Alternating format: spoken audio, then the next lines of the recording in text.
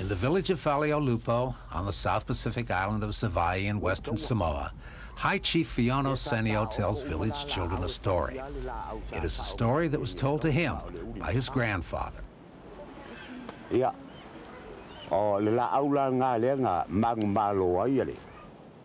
story of Nafanua is just one chapter of a rich oral history here in Savaii. For 1,000 years, people of this tiny island chain have lived in harmony with each other, their traditions, and their environment. Samoans, like many indigenous people, have a way of seeing your very heart. And if you believe that they're savage or stupid or uncivilized, that communicates without language. But if you respect them, you show them dignity, and you have the humility to learn from them, you discover that they're extraordinary. Dr. Paul Cox is an ethnobotanist from Brigham Young University. Descended from a long line of scientists, Dr. Cox came to study the pharmaceutical mysteries shared by Savaii's healers. My original reason for coming to the village was to study with the indigenous healers, to learn their knowledge about plants. So we found a plant here that has a molecule that's extraordinarily active against the AIDS virus. Since his first visit to Faleolupo as a missionary in the 70s, Paul Cox has been more than a student of the region and its hidden treasures. He has been accepted by the Savaii people as a learned brother and a valued member of the community. The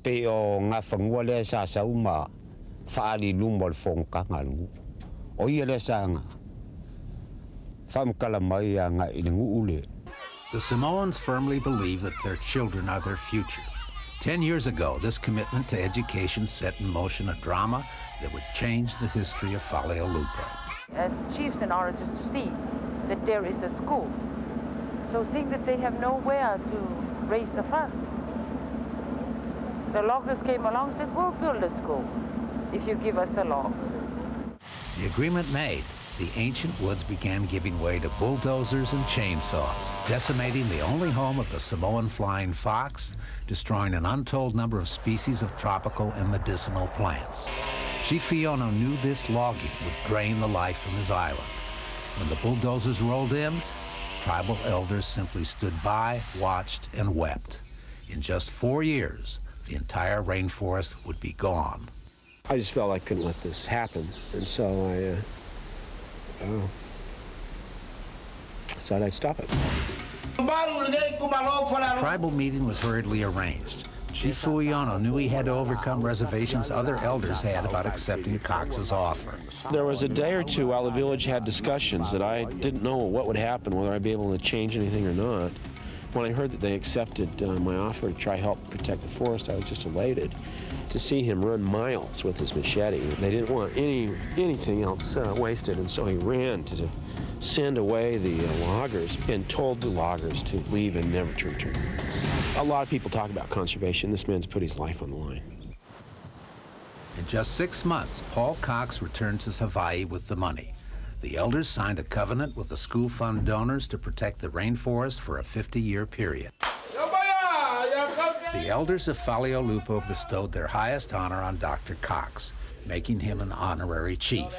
His Samoan title, Nafanua, after the ancient goddess who came from the sea to save the Savaii people.